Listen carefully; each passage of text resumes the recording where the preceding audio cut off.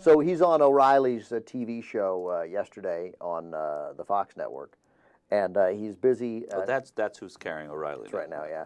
And he talks about how the 14th Amendment doesn't apply to children of Mexicans. Right. So they shouldn't be citizens just because they're born in the United States.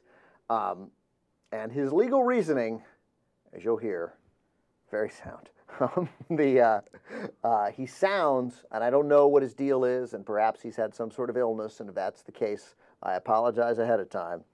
But he sounds like he spent a good part of the day at a Mesa bar. Okay, let's listen to him. Let's listen. This is State Senator Russell Pearce of Arizona. The law says any baby born in the United States under any circumstance is a U.S. citizen, and you want the state of Arizona to override that law? First of all, that's not the law. It's an unconstitutional declaration of citizenship to those born. In the Wong Kim decision before the Supreme Court, it made it very clear. And the statements from the senators at the time when the 14th Amendment was written made it clear. It did not pertain to aliens or those who did not have legal domicile in the United States. It's the most irrational and self-defeating provision you could have. What do you want to do? Stop it, exactly. I want to bring a little common sense and integrity back. It's illegal to enter the United States, and yet we're going to create the greatest inducement to breaking your law enter illegally, and that's make your baby a citizen. Had to do with domicile. No other country does this. The 14th Amendment doesn't do this. But what do it's you an want unconstitutional to do? declaration. The law will say that we'll recognize the birth. We will not recognize that birth as a citizen entitled to the welfare state. So in Arizona, the programs of this state. In Arizona, the baby won't be an American, but in the 49 other states, it will be.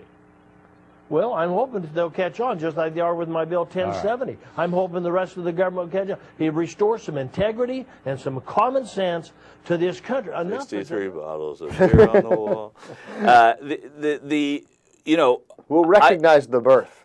Right. All right. Great. Well, thank you. No, but, you know, for him, that's probably a concession. Right. Exactly. But what I do, what's amazing is, I would love to get these people to say, okay, we will try your bill, but we're going to exclude Mexicans. But I think your bill is a great idea.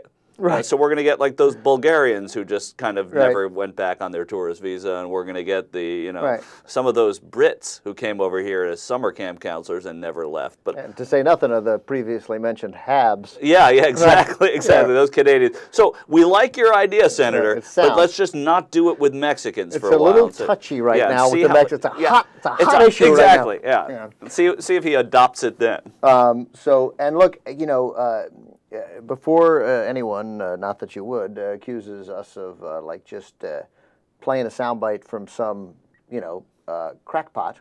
Yeah. Again, this is the sponsor of the Support Our Law Enforcement and Safe Neighborhoods Act. Yeah. I mean, there is Selesna.